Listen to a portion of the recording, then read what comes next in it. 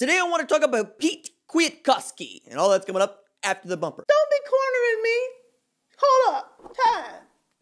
You gotta help me with that corner shit.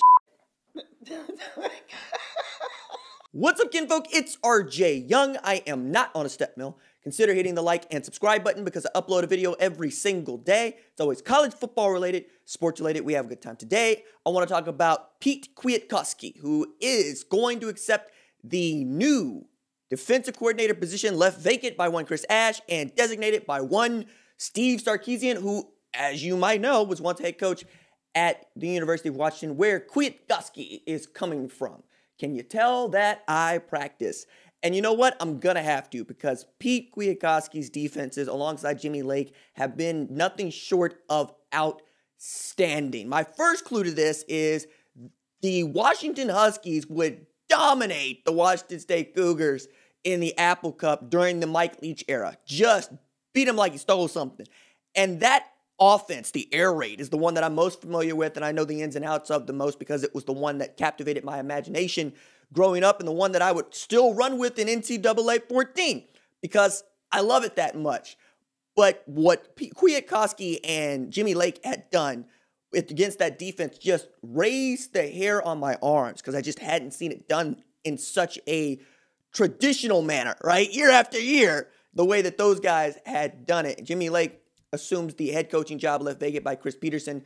Kwiatkowski gets elevated to the defensive coordinator job after being the co-defensive coordinator.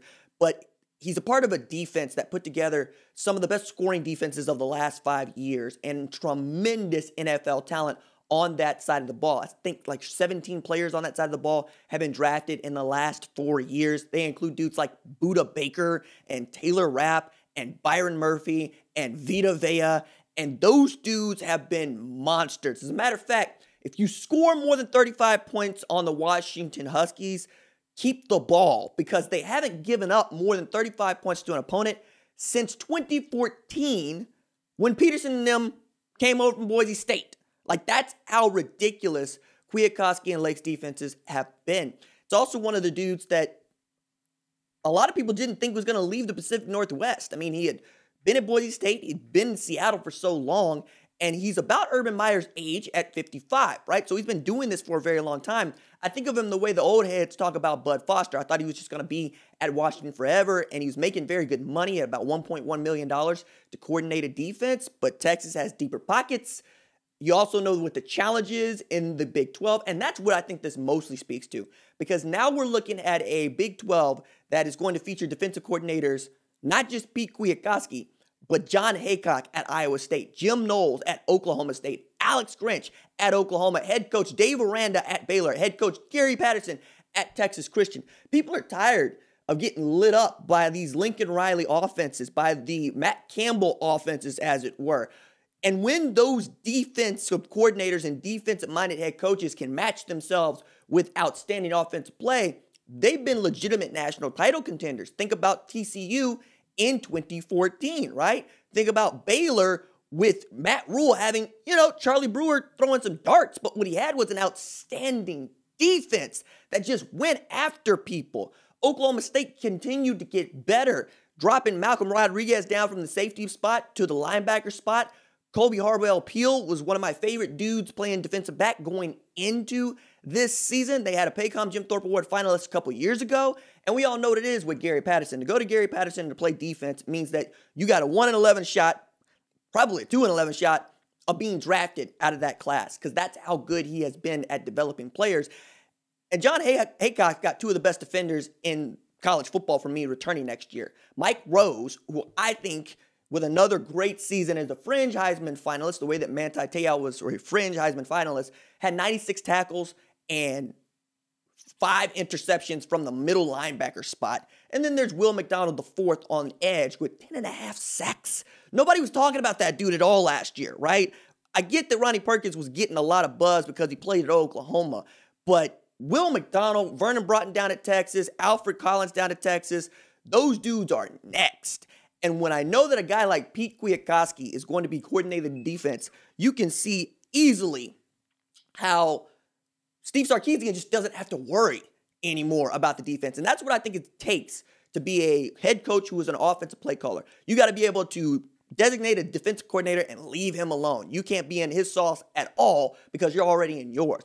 Another way I think this works is with Mike Elko and Jimbo Fisher. Jimbo Fisher doesn't do much at all with the defense. He lets Mike Elko go do that, right?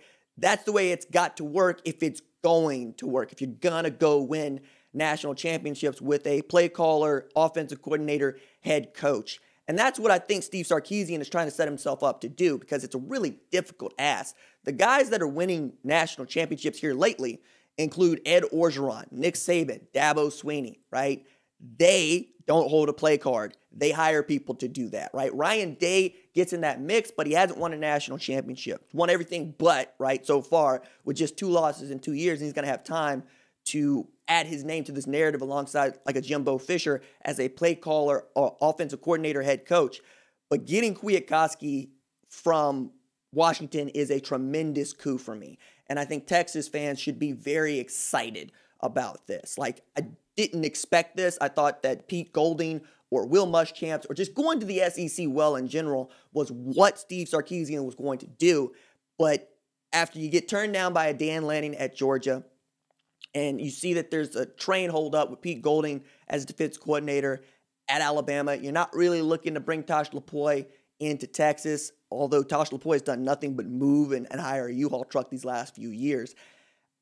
I really am enthusiastic about this because the players that you're going to be able to get at Texas, no disrespect to the Huskies, are not the players that you're going to get at Washington. And to see the output that those guys have performed over the last 5 years is amazing. Like I said, I went through the schedule and I saw they gave up 35 points maybe 3 times in the last 5 years, but having not given up more than 35 in this age of offensive football is remarkable to me. Now, maybe that's Pac-12 competition, and we'll find out, right? But they won the Pac-12 North Division last year, right? That division had an up-and-coming Oregon State, a very good Oregon, ends up winning the Pac-12 championship, right? They've competed with some of the best offenses, I mean, west of the Mississippi for sure, but can he take that even further east and win with it? Because Arizona State ain't Oklahoma, right? USC ain't Oklahoma. You get what I'm saying? Or UCLA ain't Oklahoma. And for that matter, Texas Tech, who went back to the well of air raid and brought in Sonny Cumbie to be their offense coordinator. This is about to be a poppin' league, right, when it comes to defense. We're about to find out if the Big 12 can sharpen itself to put a champion, a true champion, as they say, in front of the rest of us to compete in a college football playoff spot and not get embarrassed, but also win, right? Because that's what we're looking for here. And I think bringing a Pete Kwiatkowski in is going to help facilitate that. I'm excited to see what his defense looks like up close. I'm excited to see what Steve Sarkisian he planned to do. I'm excited to see his player evaluations because if he's as good as I think he's going to be, he is going to be a force to reckon with in this league. A hire for me. Good job. Texas fans, what you got in the comments below? Deuces.